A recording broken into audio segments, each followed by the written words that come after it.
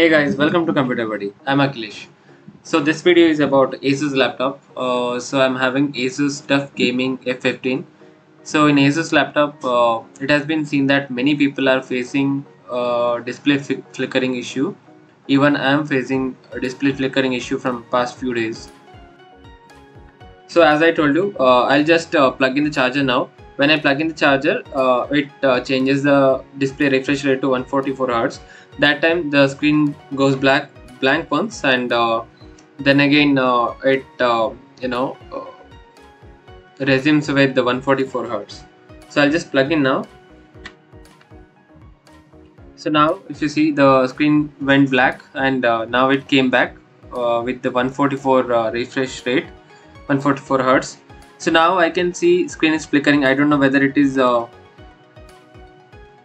captured in video or the screen recording.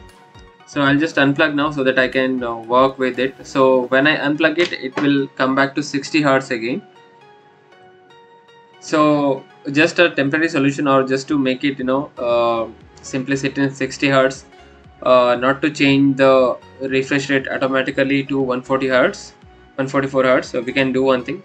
Go to search bar and search for Intel Graphics Command Center. This is the one. Hit enter. So it is open here. So the solution here is go to systems here in the left panel. So go to system here, and here if you can, so here you can see power.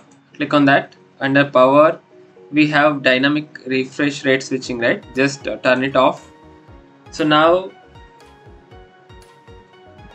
the display refresh rate won't change automatically, so I'll just show you that.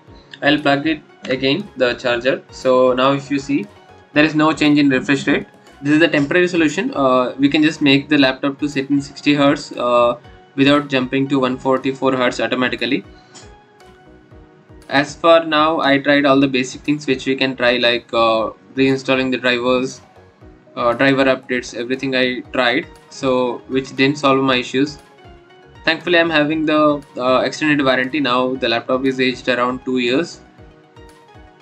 So basically I think I have to claim the warranty. So I'm thinking that the laptop is having the hardware issue. They might have to change the display.